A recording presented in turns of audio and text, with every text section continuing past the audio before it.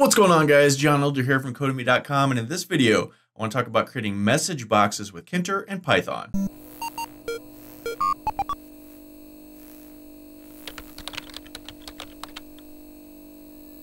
Alright guys, in the last video we looked at creating radio buttons. In this video we're going to create message boxes. But before we get started, if you like this video and want to see more like it, be sure to smash the like button below, subscribe to the channel, and be sure to check out Codemy.com where I have dozens of courses with hundreds of videos that teach you to code. Use coupon code YouTube to get $22 off membership. That's all my courses, videos, and books for a one-time fee of just $27, which is insanely cheap. Okay, so I've created a new file. I called it message.py, and I've just pasted in the same starter code that we always have. So a message box is just a little like a pop-up box, right? And usually has a couple of buttons, yes or no, okay, cancel, that sort of thing. And, you know, you're going to use these a lot for a lot of different things. So to get started, we have to actually import a module to use this. So we're going to go from Tkinter, import, oops, probably a good idea to spell import correctly. And we want to import message box, all one word, right? So to do this, there's actually several different ways we can do this. So first, let's just create a button. Let's go button, and we want this in root, and we want the text to be, I don't know, pop up. And then let's just pack this onto the screen. Okay, now we actually want to call a command. So when we click this, we want it to do something. And let's call this pop up, right? So now we need to create a pop-up function. So let's go define pop-up. Okay, so inside of this, we want to create a message box. Now, there are several different types of message boxes you can create, and I'm going to go through all of them. But for right now, the very first basic one is showinfo. And this one isn't interactive, I don't think. It just, you know, puts up some text on the screen. So the first parameter, this takes 2 or 3 parameters, and the first one is the title bar that you want to show up. So I'm just going to type, this is my pop-up, right? And then the next one is the message that we want to show in the actual pop-up. So let's just type hello world, right? And I think that will do it. So let's save this, head over to our C/GUI directory where we're saving all these files, and let's run this message.py. Uh-oh.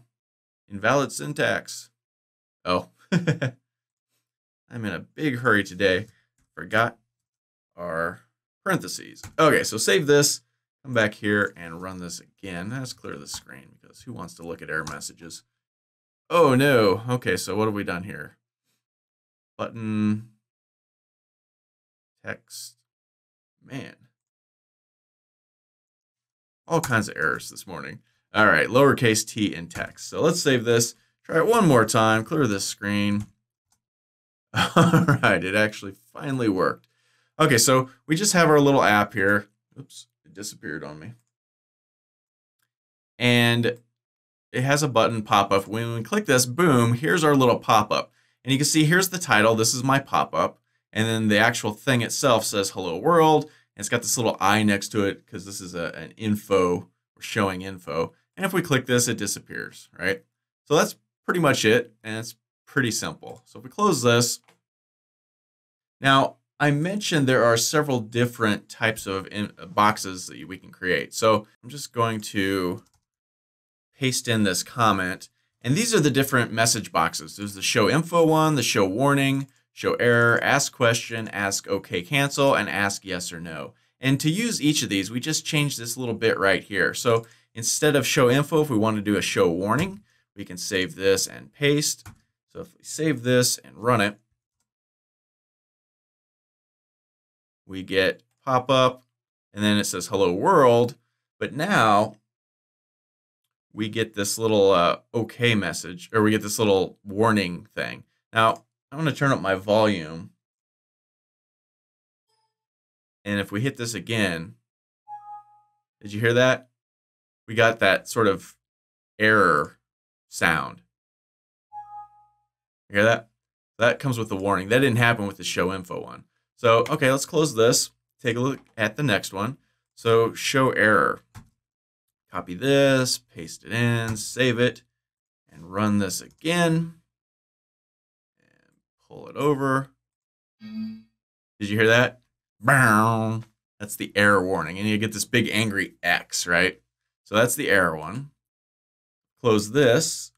And let's see. Ask question. Copy, paste, save, and run. Boom. Pull this over. Okay, so now it just says hello world, but we have now yes or no, right? So if we click yes, nothing happens. If we click no, nothing happens. I'll show you in a little bit how to do things based on whether they clicked yes or no or okay or cancel or any of that stuff, just as soon as we go through all of these. So that was ask question. And so now let's try askokcancel. Save, run. So okay or cancel, right? And again, we'll look at how to play with these buttons in a bit. Close that. And what's left? Finally, ask yes, no. If we save this, paste, save, and run, we get yes or no.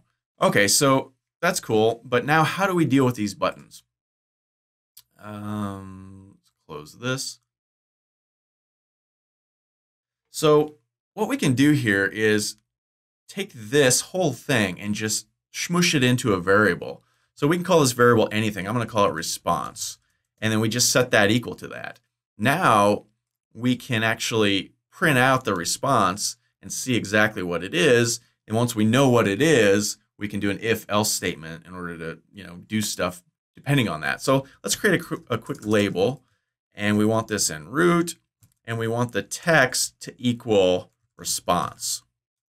Now let's just pack this on the screen. Okay, so we save this, and we've got the ask yes or no guy on there right now. So we can run this, pull this over. See the pop-up, yes or no. So let's click yes. Boom, it returns 1. That's kind of interesting, right? If we click no, it returns 0.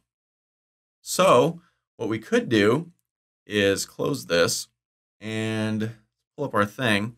Now we know it returns a 1 for yes or a no or 0 for no. So we can go if response equals, and you need the double equal to sign to compare. We're not assigning, we're comparing. Then we can just, let's pull this. And for the response, let's type in, you clicked yes. Right? Now we can go else. You clicked no. So let's save this and run it.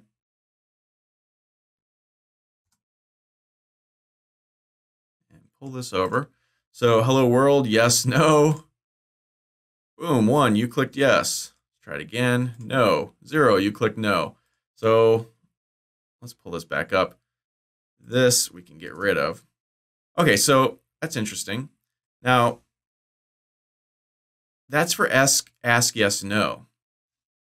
All right. So I'm going to comment out this stuff and undo this. Now let's just go through these all very quickly. So askokcancel. We save this, run it again. Pop up, okay or cancel. So if we click okay, we get 1. If we click cancel, we get 0. So okay cancel also returns a 1 or a 0, right? What do we ask? Ask question. Let's take a look at this one. Save it.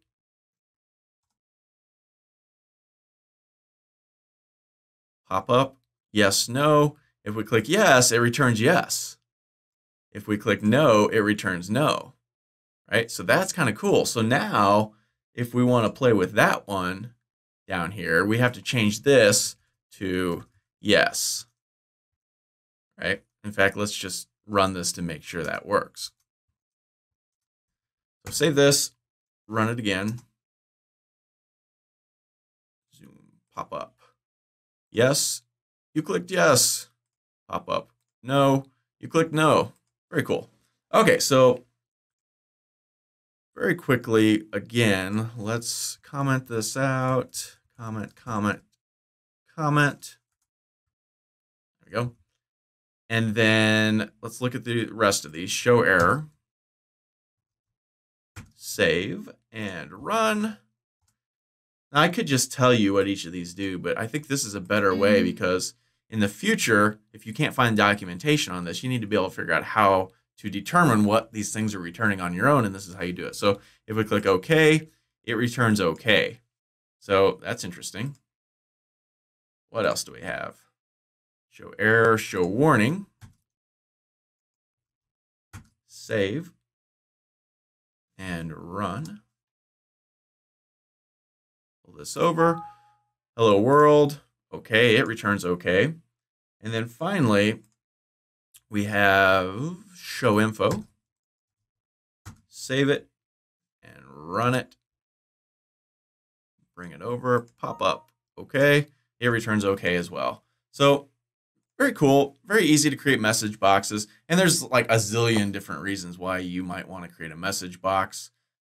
For any number of reasons, and that's how you do it. So that's all for this video. If you liked it, be sure to smash the like button below, subscribe to the channel, and check out Codemy.com where you can use coupon code YouTube to get $22 off membership. So you pay just $27 to access all my courses, hundreds of videos, and the PDFs of all my best-selling coding books. Join over 50,000 students learning to code just like you. My name is John Elder from Codemy.com. We'll see you in the next video.